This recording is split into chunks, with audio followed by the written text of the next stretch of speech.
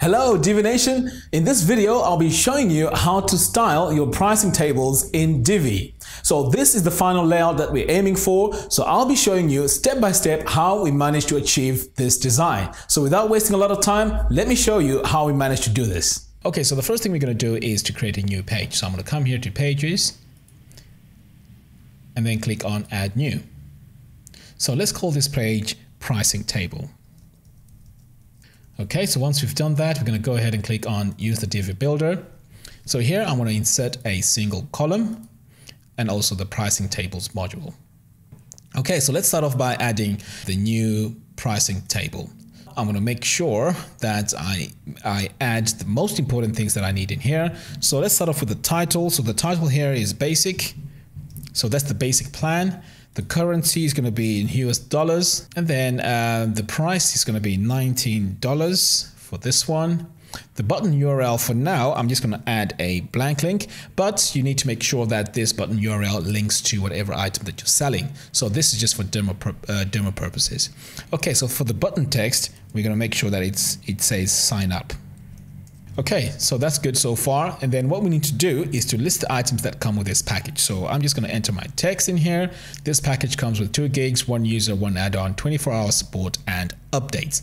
Okay, so now that I'm happy with that, I'm going to go ahead and click on save. To save you time, what you need to do is to duplicate this and then just make the adjustments that you need to make for the next items. So I'm going to go into the settings here and make sure that this item is set to featured, because this is the one that's going to be in the middle.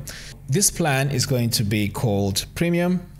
Okay, so now we're going to go ahead and change the pricing. So this one is 49, and then here we're going to change this to from 2 to 20 gig, and this allows 10 users, and the add-ons are 5 for this one. 24-hour support and update stays as it is. So I'm going to go ahead now and click on save. And then for the final one, I'm just going to duplicate this one more time, go into the settings, and then here this is called professional. So we're going to scroll down here. The price here is 99. And then here we need to make some more adjustments. So for this, it's 100 gig. And then for the users, it's unlimited. And then here for instead of 5 add-ons, it's all add-ons. 24-hour support and updates stays as it is. So let's go ahead and click on save. Okay, so I'm going to save and exit for now. And then we're going to do a quick preview and take a look at how this looks so far. So I'm going to publish this page. And then let's view this in a new tab. Okay, so that's looking good so far. But what I noticed now is when I duplicated it, it's made this item the featured item. So we're going to go and change that. And then the next thing we're going to do now is also to make sure that these buttons here are smaller than the button on the featured item. So let me show you quickly how to do that. So let's go back into our settings here and then make sure that this item is not selected. So you can see here where it says make this item featured. I'm just going to toggle that to no. And then I'm going to go ahead and click on save. Okay, so that's looking good. So the next thing I'm going to do here is to adjust the buttons. So I'm going to click on the settings, and then I'm going to go into the advanced design settings. And then I'm going to scroll all the way down until I find the use custom styles for button. I'm going to click on yes on that, and then I'm going to make sure that the size is set to 14. Click on save, and then I'm going to do the same thing for the basic. So I'm going to go into the advanced design settings, scroll all the way down, toggle that to yes, and then I'm going to make sure this is 14 too. Okay, so I'm going to click on save and exit, click update, and then we're going to refresh the page and take a look at the changes that we've made so far. So I'm going to refresh that now.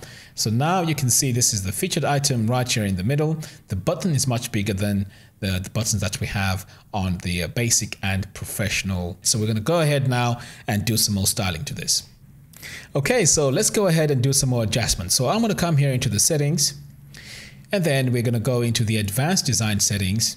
So now we need to make sure that the table header background color is set to black. So I'm just going to click here and I'm going to set that to black.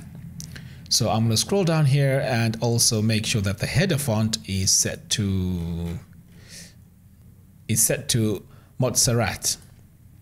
Okay, so I'm going to make it bold, and I'm also going to make it all caps. So scroll all the way down until you get to the body font. So we're going to change this to Laura. So we're going to scroll down here until we get to Laura. So then you need to scroll down here and make sure that you select the option here to yes for use border. So here the border width needs to be set as 6 pixels. So I'm just going to type in 6. The border style by default is set to solid. So we're going to make ours double. Okay, you need to make sure the border color is set to black. And then we're going to select use custom styles for button. The button text color is set to black. And the button background color is set to white. So what we need is the currency. So the currency and frequency text color. So let's change that to black. Then here we're going to change the currency and frequency fonts to Laura. Okay, so the other settings that you need to make are making sure that the currency and frequency text color is set to black. And also you need to make sure that the price font is set to Laura. Okay, you can leave the size as it is. It's set to 80 by default. So if yours is not set to 80, you might need to change that to 80. And then the price text color is also needs to be black. Okay, so moving down here, the body text color needs to be set to black as well. And the body line height needs to be set to 24. Okay, so what we need to do next is just to make sure all our list of items need to be centered. So all you have to do is to click on this align center button. Okay, like that. And just do the same for the other items, for the premium and also for the professional. And then we're going to go ahead, click on save and exit, and then click update. So now if we refresh, you'll see that all our items are now centered. Okay, so finally what we need to do now is to add the background image to finalize our design. So I'm going to come here to the section settings, and then I'm going to click upload an image, click on select files. Now my image is in the downloads folder, so I'm going to double click on it, and then I'm going to set it as the background.